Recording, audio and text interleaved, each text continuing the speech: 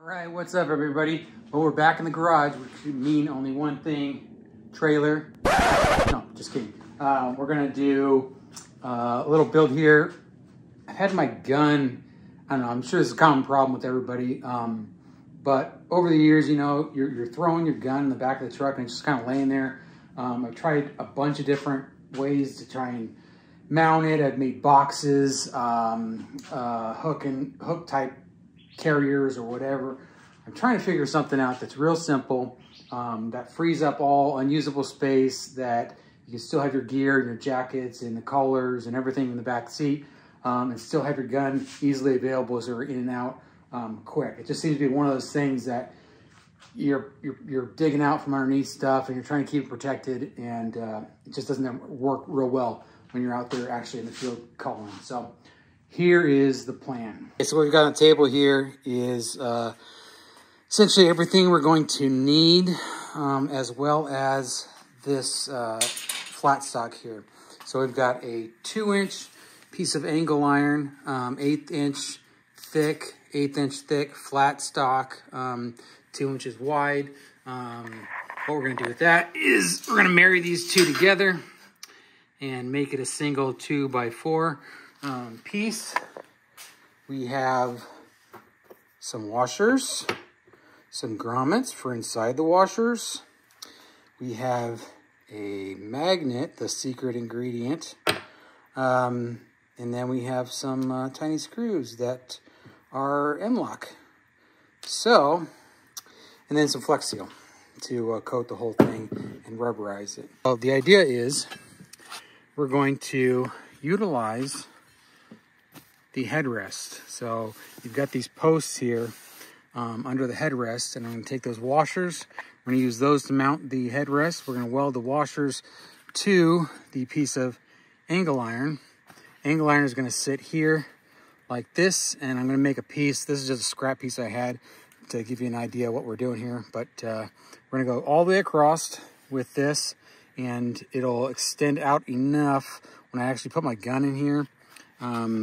You can kind of see, but you need a little bit of clearance for the buttstock to rest here, and then go up. You got a little bit of a bump out on the seat here, so it has to pop out and that's where that 4 inches comes in. So it'll come out 4 inches and then down 2.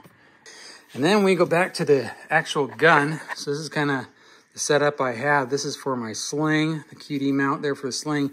On the opposite side, I'm going to mount that magnet that we talked about earlier over here. So we're going to stick the magnet, I'm not sure exactly, I'll get the height we need, but the magnet's going to sit in one of these M-Lok slots. And then hopefully, the idea being that all I have to do is set this gun in the truck and magnetizes to that top piece of angle iron. So this magnet has like a 100-pound holding force is what it said. We'll see if that is actually true. So why are we using the Flex Seal? The rubberized coating, I think, the weakness of magnets is in that like sliding force. Have you ever seen, you put a magnet on anything and you can slide it or move it around a lot easier than you can pull it straight off. So the idea being you need to create some sort of friction there so that it's a lot harder for it to move in any sliding fashion. So with the coating, I'm hoping that I can get away with it just on the piece of angle iron. If not, I'll have to coat the magnet, and then I'm hoping that keeps it from sliding, because when it's in the back of the truck, I mean, you're going down bumps, it's gonna want to slide around. So I got this thing mounted, but this screw, the M-Lok screw, it didn't come with this magnet, and it sits a little bit proud of the gun there, so or the magnet there, I should say. And I tested it, it still works, but because that's the only point in contact with the metal, it does have a tendency to rotate a little bit, and I'd rather it be locked in as much as possible, especially when you're running down bumpy roads. So take this off, and then I'm gonna run it through the grinder and see if I can get just a little bit off. We'll still have enough thread there, or enough on this Allen set in order to get it locked down. So let's do that. All right, that should do. We'll get this thing, here we go, nice and flush. Should be perfect. Get this thing painted and continue on. And swapped over to some pants and long sleeve for the grinding and welding part of this thing. Finally, a little cooler here in Arizona. It's starting to drop to where you can actually get into a long sleeve and pants and not be completely miserable in the garage. It's not ideal. I think it's getting up to 80 already. 82. It's 11 o'clock. So you knock this out quick before I have to be sweating too much out here.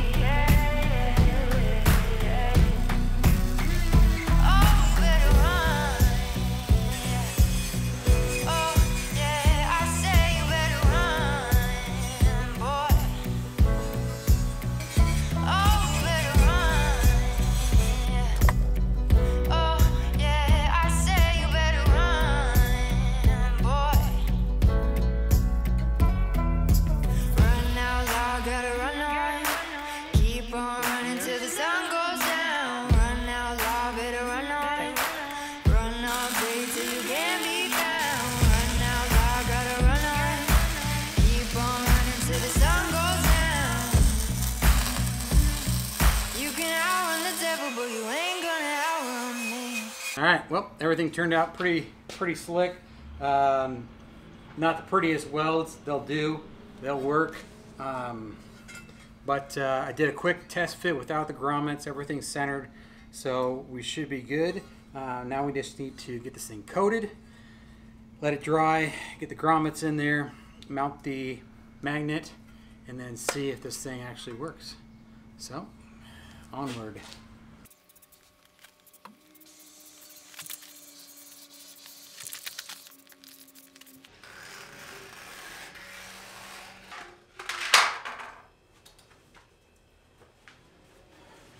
And presto.